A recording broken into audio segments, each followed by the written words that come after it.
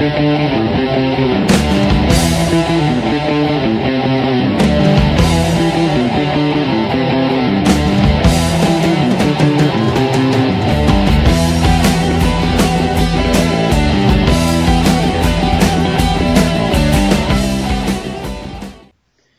I'm Blaze, and today I'm here with SonicMega. What's up?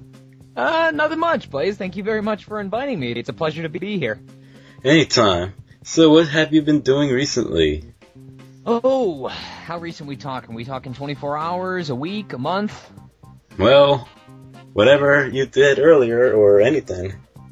Well, I think I'll start with 24 hours. Earlier today, nothing much too interesting. I tried out for a project on voice123.com.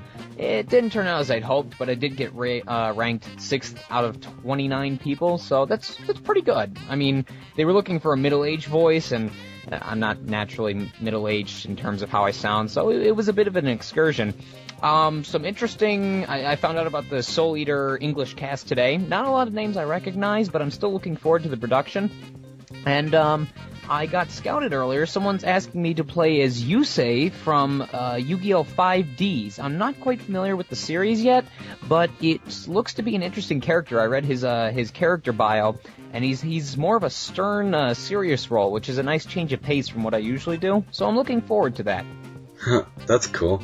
So, voice acting, that's what you do, really, right? Yep, that's what I seem to be known for. So, what have you been doing, really, on voice acting? I mean, like, what recent roles you got? Oh, that's a very wide range of things to do. It's not so much more so the roles I've done. The scouts have actually decreased for a while. I guess a lot of people are going back to school, and so, you know, the time to do projects has kind of decreased. But, regarding stuff I've done, I'd have to say one of the more notable has been the Final Fantasy IX fan dub, which has been an ongoing series by Actorman99 on YouTube. You can access him on that channel. There was also I did some recording for a car wash booking company as their voicemail call center. So I'm not sure what that's going to sound like yet, but I'll definitely try to share it when the final product comes out. Cool, can't wait. Yeah, besides that, a couple requests for Machinima. I still need to work out the details with the directors, and that's about what comes to mind. Besides that, it's mostly been just catching up on stuff that's been that I've owed people for a while. There's Machinima such as Silver Crisis. There's a dub of Sonic and the Black Knight I've been working on. And I believe, yes, there's the Phoenix Wright project that I still need to do a song for. So most of it is kind of catching up, but I am promising I'm going to get those in. They will be good. Alright then. So, what made you start voice acting, anyway? That's a bit of an interesting story. Well, the funny thing is that I've never been much of a person to take a heavy interest in something. And to be honest, back in my high school years, it was, of course, around junior year, you know, they start pressuring you about what college you want to go to, what you want to major in, you know, you got to pick your major ahead of time. It was late into my junior year, and I still had no idea what I wanted to do in college as a major. I was pretty good at writing, but I never could sit down for hours at a time and just write things. I could do it well, but I just didn't have an interest in it. Science was okay. It didn't really perk my interest. Math was great up until past advanced algebra, because calculus just plain murdered me. So, I often, you know, the schedule would often be, I'd come home from school, I'd ditz around on the internet for quite a few hours, fall asleep late in the evening, work on homework in the morning. It wasn't too interesting a life schedule. Well, flash forward to December, I believe it was somewhere in the middle of winter break, in 2006. And it was very late in December. So, one of these evenings, I was up around 3 o'clock in the morning.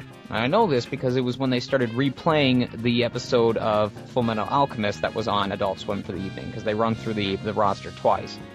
And for whatever random reason, I decided out of boredom to go and visit the Adult Swim website. Now, prior to that instance, I had never gone there to look at the front page or anything. I'd seen the commercials on TV, but I had no interest in going there.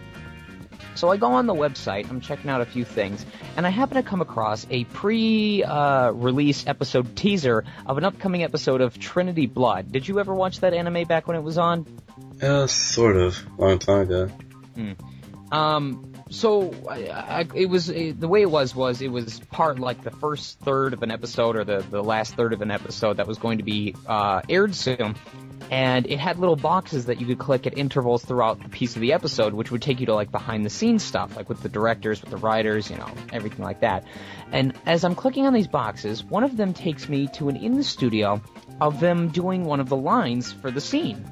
And it was a scene in which Troy Baker, who voiced Abel Nightroad, was in the studio, and he was doing lines as the Crucius form of Abel Nightroad. I won't go into spoilers or anything, but... And his director is giving him the feedback, and so it was literally like 3.5 minutes of him being given a line, delivering it, and then being given feedback on what he needed to change, like a little more force, a little more anger, a little less snark, you know, stuff like that. But as I'm watching this, and as I watch this guy in the studio doing these voices, on the left side is him in the studio, and on the right side is the character on a television screen because they're dubbing it as the scene's playing. And just hearing his voice on one side and seeing it match the character's lip flaps on the other, for some reason something just clicked in my head, and I went, this looks freaking awesome. And he didn't do it right the first time anyway. He ended up saying the line about 8 to 12 times before they said, all right, that's good, let's move on to the next one. But it was just that process of watching him get into this character and just belt out this emotion that wasn't relevant to who he was. It was an entirely different experience. And I decided that I wanted to be a part of that. I wanted to be the kind of person who brought life to these characters. And so on December 29th, at approximately, it was sometime earlier in the evening, I proceeded to make a folder in my music folder, and I labeled it audio recordings, and since January 1st, 2007, I started voice acting. Well, that's a pretty interesting story. It's definitely one of the more unique ones, I'll admit that much. Yeah, wow. So, is there any, like, plans you're gonna be doing in the future? Specific plans regarding voice acting, you mean? Yeah.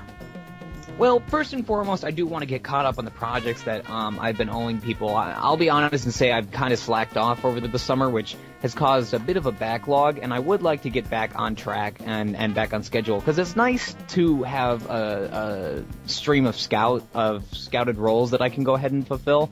But I would like to be able to get back in the auditioning scene. As of today, I haven't auditioned for a couple of months, and I actually do kind of miss that. I would like to be able to challenge myself and go back and actually try out for roles, and Lord knows there's projects I probably haven't even heard of, because scouted roles, you only get projects that people have already planned out ahead of time. You don't get to go out and look for the ones that might interest you on a personal level.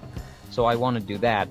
After college starts, it's really just a matter of balancing my classes and voice acting. I would like to continue doing what I do, work for the fan dubs and everything else. I really enjoy the experience I get from the free work.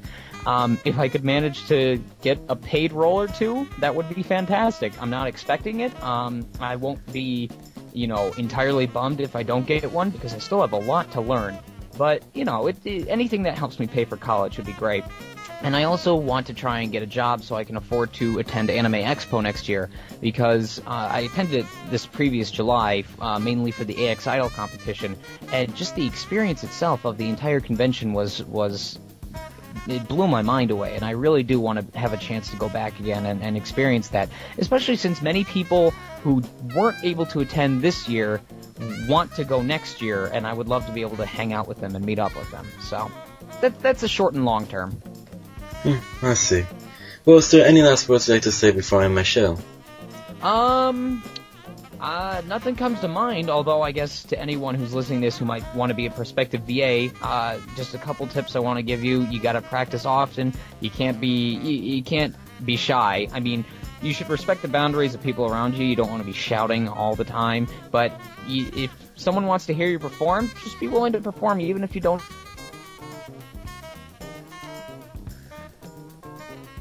Better is that's really all that comes to mind. But thank you.